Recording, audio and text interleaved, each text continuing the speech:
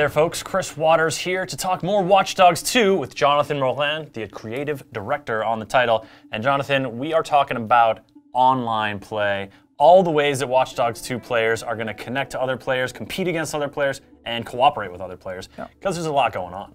Oh yeah, like we wanted to have a bit more positive stuff going on, so now you can cross other players just naturally, and they're not going to be like evil right off the bat, so you can invite them, get into co-op on the press of a button, and then do mission together, enjoying the depth of hacking together, combining ideas. And that's just you walking along the street, and all of a sudden, you know, someone drives up because they happen to be in the same area in their game, and the servers sort of overlap their games a little bit. Yeah. And then if they invite and accept, boom. They're Exactly. together in a co-op game. Yeah, sometimes it's even more dynamic than that. Like you can cross someone who's already doing something, and you can just join in. So like you could see an epic car chase just pass in front of you, and suddenly you're like, neutralize, I'm jumping in. I want to and get then in on that's it. that. And then you're like, you're done, like, and it's happening. So it's pretty cool. That's really neat. Yeah.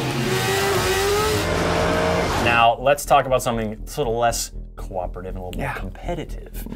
Bounty mode. You guys are showing that off right about now, and this is really one where you sort of actively choose to engage in it, and you're hunting other players and you're trying to escape. Yeah, it's pretty much a natural extension of the cop mode, if you want. Like when you do crimes, cops come on you, and then it escalates if you do more crimes.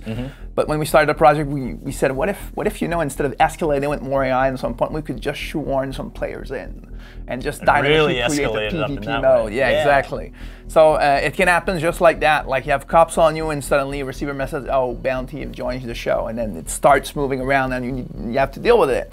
Or you can provoke the mode, or get an invitations to do it. So what's interesting with that is you end up either alone against 3 players plus the cops on your ass, which gets pretty intense. Yeah, I'd imagine or so. you could be in co-op already. You encountered another player and you're in co-op, and then suddenly you get invaded, and then you're 2 versus 2 plus the cops on you. So you have 1 target and 1 protector. What's cool with that mode is that you're kind of forced to embrace the chaos. There's a lot of action going on, and depending on what the victim decides to do, it becomes a different experience. It's extremely dynamic, and the more you got like tools and hacking to do so, the better the chaos gets. Fun is all well and good, but let's talk about rewards. What are players getting out of these bounties if they succeed, or if they, if they escape, or if they take down the bounty? Any online modes, actually, you get followers to progress in your game. So anything you do in Watch Dogs 2 helps you to progress and get more skills. So all the online modes are no exception to that. Like you can do one little thing, it takes 2 minutes, continue your game, and you would never spend time like without progressing. Then we have a leaderboard mode that creates seasons over a certain amount of period of time, and you can get like special reward each time that we reboot those seasons. So there's some pretty interesting things coming up for that. That's bounty mode. Now let's talk a little bit about hacker invasion. Yes, we're keeping the mode like it was a favorite in the first game, and now we're just balancing things out a bit more, like with the net hack, where you can see through walls and understand better your position.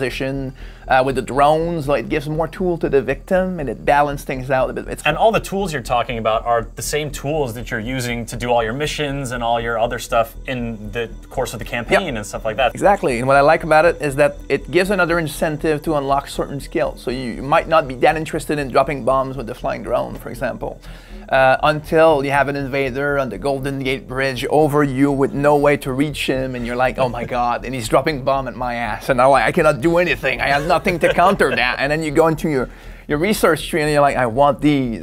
Now I know what their purpose are. So it gives more incentives to embrace all the dynamics of the game at your own pace. Bounty mode, hacker invasion, and of course that seamless co-op connection, all in Watch Dogs 2. Jonathan, it's looking pretty exciting. I am pretty excited. Hopefully the players will be as well. All right, Watch Dogs 2 is coming out when and on what system? It's coming on November 15 on PS4, PC, and Xbox. Check it out then, folks. Thanks for watching.